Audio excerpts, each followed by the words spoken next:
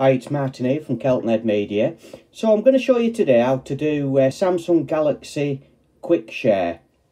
So this is if you've got a photo or video and you want to share it with someone that's right next to you or in the same room, then this is the ideal way to do it.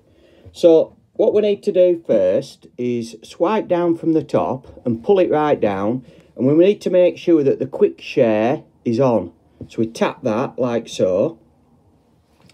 Then we'll go to the gallery and we'll choose whichever picture or video we want to share. So I've got a view there of a lake. So what I do then, I tap the share logo at the bottom like so, and as you can see it says here Quick Share.